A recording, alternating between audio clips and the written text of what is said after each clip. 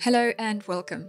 My name is Martina Cowen. I'm a registered nutritional therapist at the Optimum Health Clinic, and today we're going to be talking about what part can nutrition play in supporting those with fatigue-related illness. Now, I hope that by the end of this video you will have a better understanding of all the elements your food needs to contain to support better energy metabolism.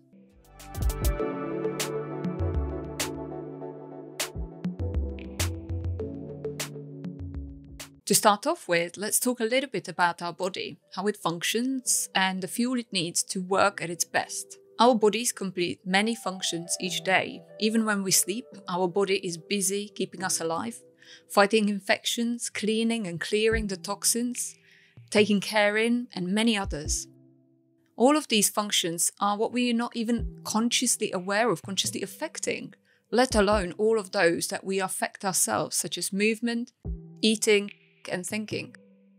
All these processes are very energy dependent, so we need to provide the body with the fuel and the nutrients to complete these actions, these functions, as best as it can. I like to talk about macro and micronutrients, as these are important to know when it comes to nutrition. Macronutrients help us grow, develop, repair, give us energy, and make us feel good. These are fats, proteins, and carbohydrates. And each macronutrient is uniquely important. Fats are essential for storing energy, helping to produce certain hormones, and they also help forming a layer of soft protection around our organs, among many other functions.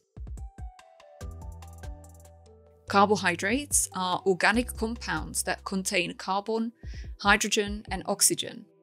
Carbohydrates are also the most common natural molecule produced naturally in living organisms. This is because carbohydrates are one of the main nutritional needs for most living organisms. Proteins. These are the building blocks of life, building blocks of our bodies, and every cell in the human body contains proteins, and our bodies constantly need more to repair old cells and make new ones. Proteins are important for everybody, but developing children, teens, and pregnant women need the most protein in their diets. Proteins allow your body to grow, repair, and build. And oftentimes we see clients who may be eating all of these macronutrients, but at the wrong proportions. This may then affect their energy and overall health progress. And focusing on the correct proportions of macronutrients during recovery is important to enable the body to fuel, to create energy. The next set of nutrients are micronutrients, such as vitamins and minerals. And these help to sustain the process that enables energy creation. From supporting different enzymes to synthesis of hormones and supporting immune function, micronutrients are important to our recovery as they support the body to come back into balance or homeostasis. Therefore, a diet that is balanced in both micro and macronutrients helps to support our energy metabolism, but also all the other functions in the body.